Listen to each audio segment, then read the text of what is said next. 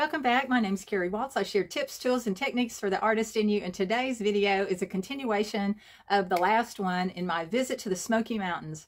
If you love art and mountains and beautiful scenery, please take a look at what the next few days in the mountains were like as I followed the artists that were invited to the Smoky Mountains to paint beautiful renditions of their inspiration to raise money for the Friends in the Smokies. Consider saving the date for next year and going yourself.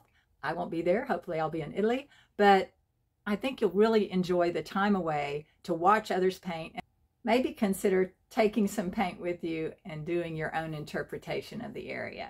It's just a beautiful way to get away. So think about it. I'm here at Elkmont campground area looking for a place to paint. There are two invited artists for the plein air event. One's there and one's up on the hill. They're all over the place, but I wanted to do some of my own work, so I'm going to sit in this little nook and take advantage of it. Not really drawn to man-made objects, but that's so bright in the sun, I thought I'd try to make that my focal point and see if I can get the other watercolor dark enough that I can leave that as intense as possible. I've been working on this for about 20 minutes and trying to decide. I'm thinking I'm going to leave it as a vignette. I'm going to finish some things over here to the left, but we'll see how it goes. I think I need to finish the trees on the left at least enough so they don't look unfinished, and then I'll call it a day and look at it later. Maybe even add pen.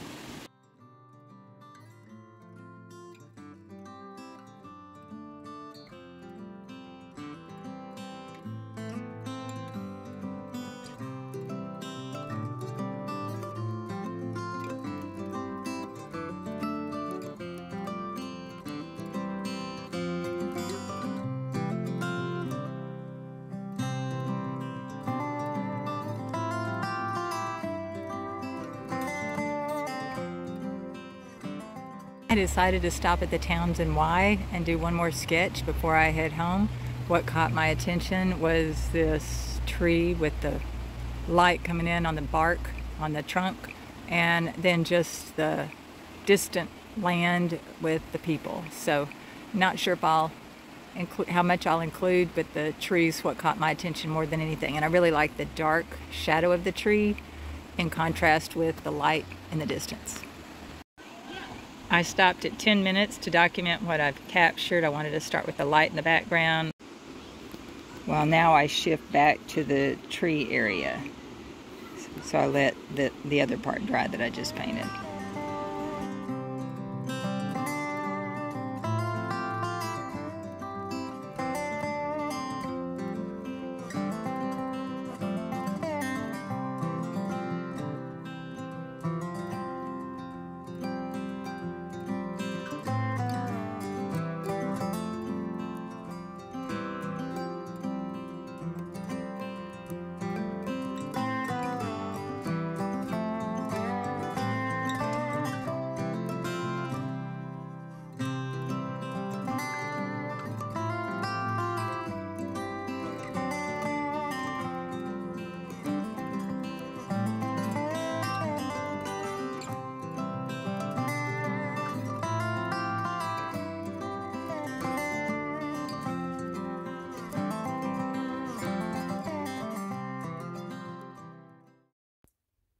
Sorry about the glare. I'm about to head out to day 2 of Smoky painting. I'm heading out for plein air smoking. Plein air smoking.